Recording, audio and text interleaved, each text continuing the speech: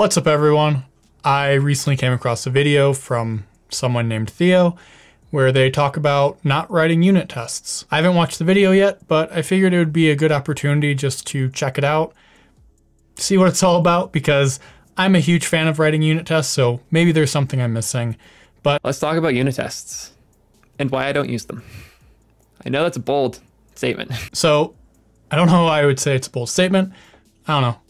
Might just be my experience, but a lot of people don't write unit tests until they realize kind of the value of them. Pretty much every company I've went to work for, I've had to teach people how to write unit tests, so maybe it's a bold statement. I don't have much a use case for unit tests in the vast majority of the things that I built. I'm curious to see what that actually looks like in practice. But this is actually the same take that, funny enough, some other big companies have. One of my favorites, and I need to go find the tweet quick. Somebody went on a rant about like eng culture coming from one company to another, and a Facebook engineer had a test that was preventing a change from happening. So he deleted the test and got back to work because tests are only there to block engineers. That is the only role of tests. So I wouldn't say that that is the only role of tests. They do block engineers, but they block engineers from pushing out buggy code that's going to make their lives more difficult. I also don't know that I would use Facebook or Meta as a shining example of why you shouldn't write unit tests. Metaverse has a lot of bugs in it. It's not doing so well, so maybe they should write tests. Unit tests are designed to slow you down. I would not say that they're designed to slow you down. If you do them properly, they actually speed you up, because if you only write tests that make the code pass, you only write that amount of code. You're not actually going to like over-engineer things. So they certainly can slow you down, but I wouldn't say that they only slow you down. They can actually speed things up if you do it correctly. Slowing your engineers down to make sure everything is always the exact way you expect can make sense. Like if you're doing like financial bank software to make sure transactions are being processed correctly on the back end, those types of things should probably have unit tests, as well as a shitload of integration end-to-end tests. I would say they should have a lot of unit tests and a couple of end-to-end tests. End-to-end tests are really expensive to write, so you want to be very selective of what you write for those. But anyway. That all said, you're building applications for users. The application breaking slightly and then being fixed when you've identified that break is almost always cheaper. As long as what you fix doesn't break other things, though. That's a pretty big asterisk. And the nice thing with unit tests, you find the bug, you write a test that reproduces the bug, and then before you can merge in that bug fix, the tests run and validate that you didn't break anything. So it kind of prevents you from fixing one bug and introducing 12 others. You cannot predict every path somebody might go down, so your unit tests are going to block important paths inherently just by existing.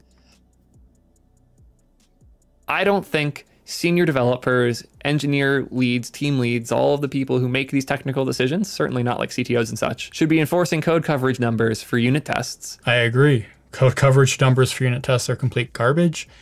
If you write unit tests and you do it well, then you'll probably have a high amount of code coverage, but chasing a number isn't helpful. It just leads to writing garbage tests for the sake of code coverage, which isn't the point of writing tests. Like, it's not to get a coverage number. If a path isn't put in the right place and somebody missteps and falls, you should be focused on building a good safety net. And I think that's the core of my testing philosophy. Don't build guardrails, build safety nets. Unit tests are safety nets, just to throw that out there. Make it as cheap as possible to fail. So if something does go wrong in prod, you can revert it really quickly and fix it even quicker.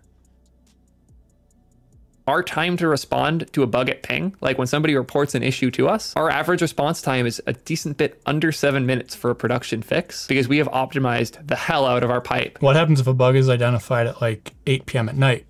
Hopefully you're not fixing it at 8 p.m. at night. I mean, I guess you'd have to, but having a good amount of unit tests would probably prevent you from fixing those bugs because they wouldn't exist. But value of not unit testing is that the time you would spend unit testing can be spent doing all of the other things our teams, our users, and our engineers want and need. And by making our environment as fast as possible, it is now safer to make mistakes. But more importantly, our engineers are less scared. How are your engineers less scared though? Because what happens when you want to refactor something? What happens if you notice that like performance is not great and you want to play around a little bit, see if you can tweak things and make the code faster, how would your engineers not be scared of refactoring code that isn't covered by tests? Don't quite get that. Or when a test is failing for some reason, they don't worry about like deleting it and finding the right conditions. Well, if a test is failing, you don't delete it. You go off and you figure out why it's failing, and then you ensure that the code doesn't make the test fail, because if it's failing, it's a signal that something is broken. Assuming that the tests are actually good unit tests, which, yes, there are a lot of unit tests that are not great. If a test is broken, it signals that something is broken, and you should not release that code. I've seen 4-person teams hiring DevOps because they have dug themselves into such deep holes instead of keeping things simple. And unit tests are one of those things where if they're not solving a specific problem for you, you probably shouldn't be writing them at all. Agree with that. If you don't know why you are writing the unit tests, then you probably should not be writing them, because you are probably going to be writing garbage unit tests. Just write unit tests. Like, I have plenty of videos on this channel that talk about how to unit test properly. Would recommend you try to do it the right way as opposed to just ignoring it. We've been keeping track at Ping, actually. We have a list of the bugs that hit production that a unit test theoretically could have caught. And in our year of operation, we're at 3. The point of unit tests is not to catch every single bug. The point of unit tests is to document how the code should work, what the behaviors are, and create those safety nets so that you can refactor the code easily.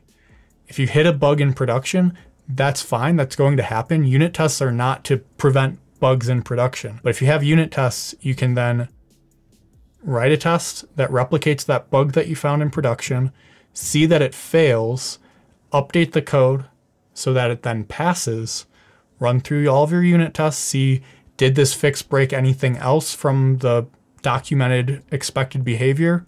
If everything's all green, cool, you're good to go. You can deploy it and you know that you fixed the bug, on top of not breaking anything else. On top of that, a lot of the problems I used to have that unit tests help for were things that TypeScript has solved. So a lot of the things that he's written unit tests for are things that a compiler would fix, like are things that a type-safe language would fix. So I kind of get the feeling that this person hasn't written a lot of good unit tests, like good, solid, meaty ones that validate behavior, allow you to refactor code. Like, it seems like a lot of them were written around JavaScript, maybe, to validate that if you're passing in an array and you're doing some addition to that array or something stupid, making sure that that works. And yeah, like, that's a complete waste of time. You have to do that if you're using a language that doesn't have strong typing. So yeah, TypeScript probably solves a lot of the things that you were unit testing for before, but you should still just test the behavior. And for the other 20%, I feel like you're gonna run into those bugs anyways. So making it easy to fix them when you do is way higher a priority. Yes, make it easy to fix the bugs when they crop up by having a suite of tests that are easy to add additional tests to when the issue crops up. Man, okay. So we have lots of unit tests making sure it doesn't break. Cool, I guess. Like, if nobody ever wants to touch that and you've put those unit tests in to kind of like cement it in stone so that no one will ever touch it again, great, you did your job. You took this thing that barely works and you duct taped and cemented it in place so it can't ever move, so it's less likely to break. That is actually like what you want to do with the code, is to, like, once you define the behavior, you don't want that behavior to change unless there are new requirements. And then if the behavior is supposed to change, you delete the tests that had that behavior encapsulated because that's no longer valid. And then you write tests that validate the behavior is the same. The more often that you're changing your code, the more often you're going to introduce bugs. So realistically, yes, like, you want to write code that doesn't change very often, because once it's tested, you know it's working. You'd be better served by like rewriting it and just swapping out dependencies to like use the new version of it, as opposed to just rewriting it. Reinforcing it with unit tests to double or more the amount of code just to make sure that thing doesn't break again is time you could almost always have spent rewriting the thing so it's less fragile in the first place. What if you don't know how the thing works though? Like, what if you didn't write the code originally? What if this code is like 2 or 3 years old? The person who wrote it is long gone at this point in time, and yeah, you can go off and rewrite it, but you're probably going to miss business edge cases that were encapsulated with it. Who knows if the product manager's still there? You're going to have to go and manually test it. So hopefully you have the original feature well documented. These things work really well if you have a small company. And I know in the beginning he was like, my take gets seen as some crazy rebellious person who only works on small teams and is more than happy to go break things for all 5 of my users. A lot of what he's saying really makes it feel like it's a pretty small company atmosphere. And yeah, you can deploy to a bunch of people, but that still doesn't change the fact that, anyway. Duh. With all that said, I hope you understand why in the hierarchy of things I could be doing as an engineer, as a team lead, and as a CEO at any given time, unit tests don't even make the list. It does not bring value to our engineers, does not bring value to our users, and it certainly does not bring value to our company. And you have to be in a very specific company's role for those things to matter a lot. Yeah, I completely disagree. Tests are very important. Like if you can't say and document how your code works, then you don't know how your code works. End of story. It might not be valuable to his engineers, but it should be valuable to his engineers. Like the engineers that have seen some things, the engineers that have been through it, know that writing unit tests, writing these automated tests that will validate your system works, they are really helpful to have in place as long as they're written well. If they're not written well, it's just like anything else in like software. If it's not done well, it's going to be terrible. It's not unique to unit tests. So if you have one of those dumb 100% code coverage rules at work and some senior engineer from Amazon or some shit that insists y'all need 100% code coverage, everything's going to go to hell, send them this video. Seriously, I would love to chat. Code coverage was a mistake. Not everyone that writes unit tests is obsessed with code coverage. That's all I would say. This is a very weird straw man that he is building up. And unit tests solve specific problems that you probably do not have. Build safety nets, not guardrails. I hope this was helpful. So I would say feel free, listen to Theo if you want to. I would highly recommend against that. Unit tests are just incredibly easy to write. Writing code does not take a lot of time. Coming up with the solutions and figuring out how to structure things, that's usually what takes the most time. I personally don't worry too much about spending an extra 20 seconds writing out a test case and then validating that the code I'm writing works. But if you want to save that amount of time, by all means, do it. If you're interested in learning more about unit testing and getting better at unit testing, I recommend checking out really either of these 2 videos.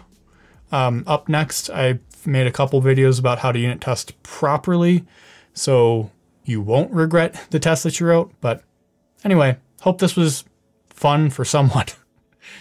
That's it. That's the video.